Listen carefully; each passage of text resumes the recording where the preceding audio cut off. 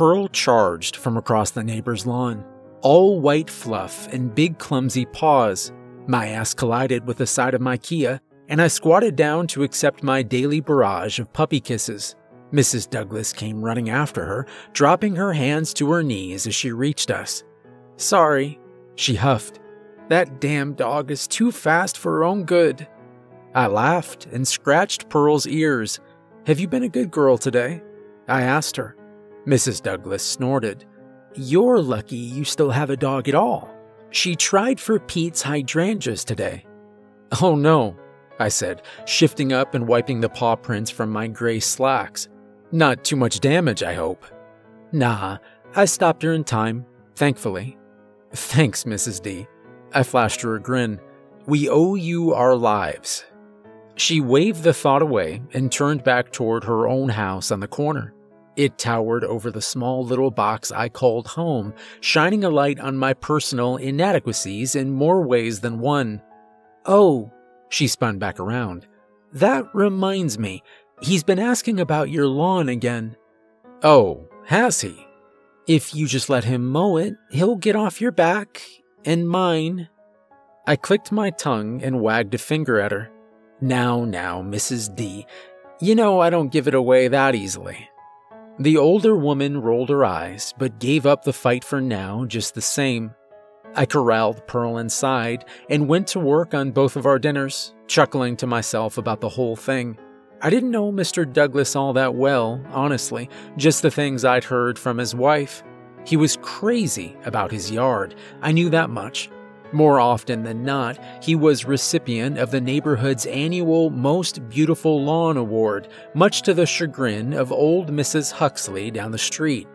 He always waved to me as we headed off to work in the morning, but other than that, we didn't talk much. He seemed like an average, boring sort of guy. The pointed comments about my own unmanageable mess of weeds and vines might have been taken with greater offense if he wasn't so harmless. I settled down on the couch with a microwave dinner and a PBR, just in time to hear Mrs. Douglas calling for the kids out the back door. There were two of them, a boy around 10, Stephen, and his younger sister, Lily.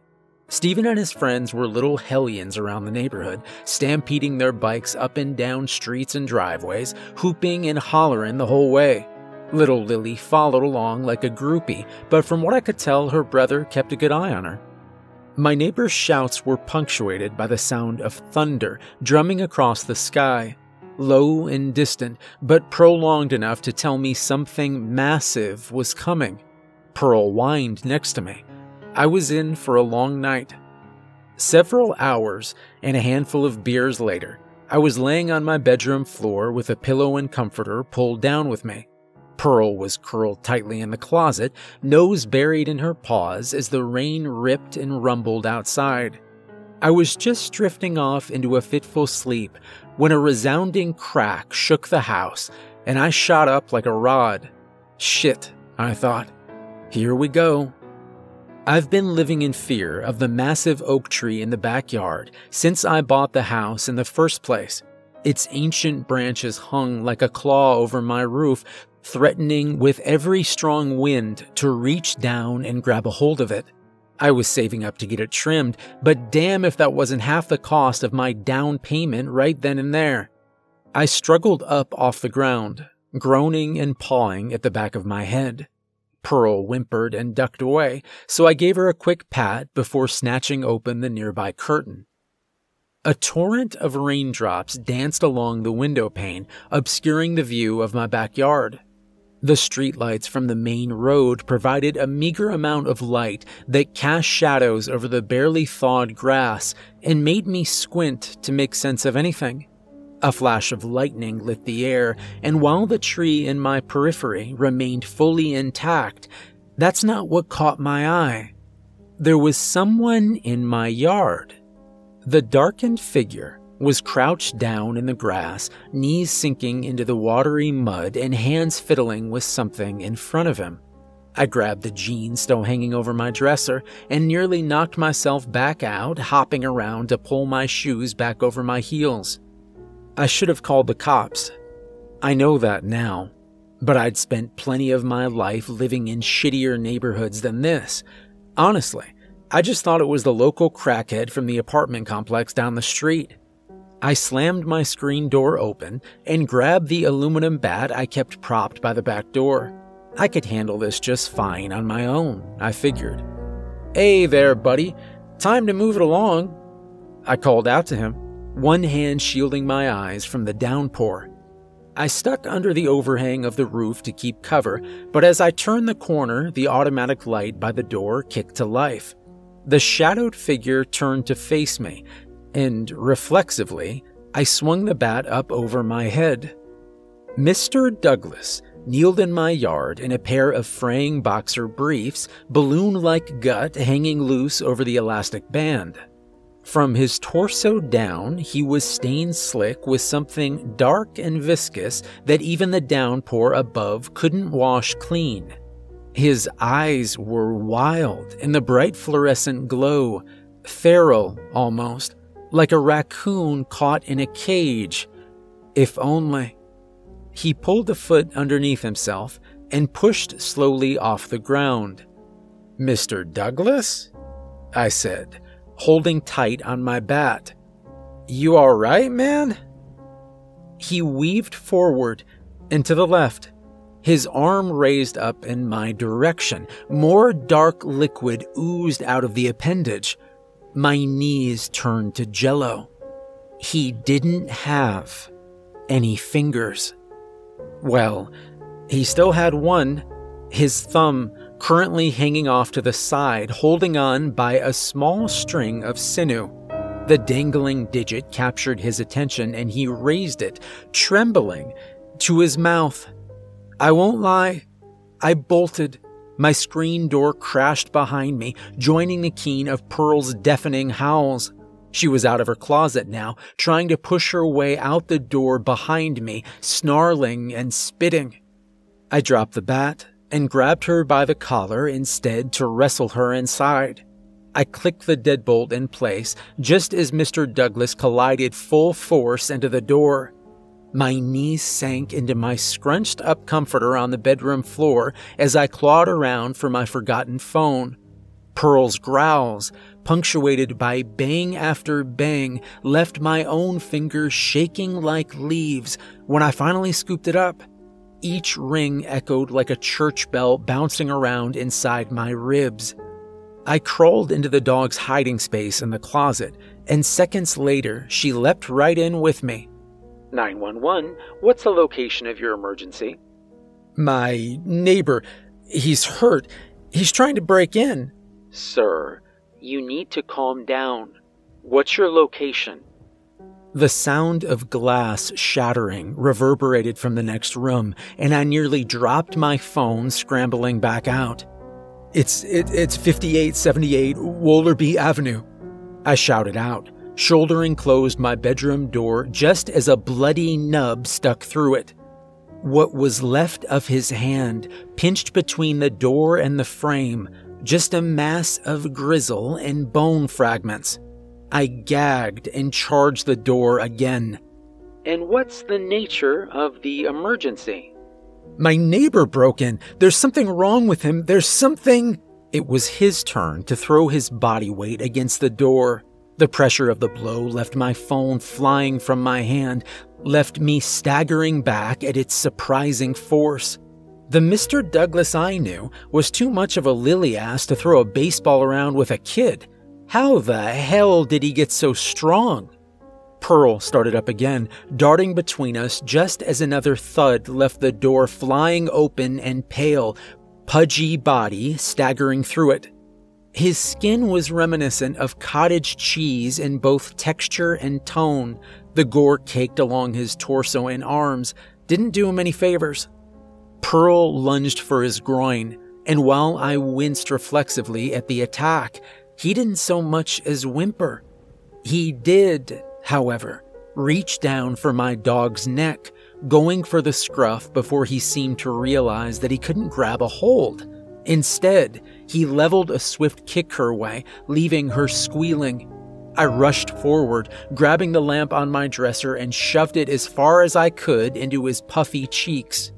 The force of the blow left him staggering, but ultimately didn't do much to deter him. He tumbled back over one of the dining room chairs. A shard of glass left in his wake pierced right up through his heel, but even that didn't seem to stop him. He was back up in no time. To my relief, I heard the sweet call of sirens singing in the distance. I shoved the door closed again and wrapped my arms around Pearl. I hadn't picked her up since she was a pup, and before that moment I wasn't so sure I could anymore. She struggled against me, but I didn't let up. I held her in a bear hug and stumbled out into the front hall.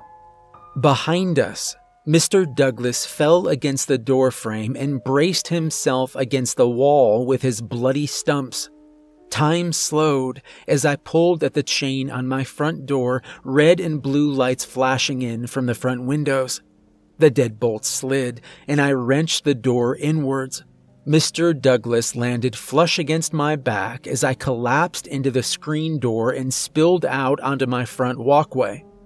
It was over in a flash, as Pearl squirmed from my grasp and something moist and mushy pushed into my hair. Police already had weapons drawn and aimed. I threw myself forward into the unforgiving cement, rolling to the side and covering my head. A mass of fluff climbed on top of me, and before I knew it, I was being pulled from the ground by a team of medics. I was near hysterics as they wheeled me into the ambulance. It didn't help when I glanced over to the house on the corner, only to see their windows speckled from the inside with fresh blood. That was 7 months ago now, and nothing has been quite the same since. The street is quieter. Neighbors are more closed off.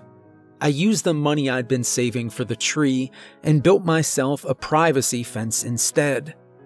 I don't want to talk about what he did to his family. Honestly, my therapist has heard enough of the details.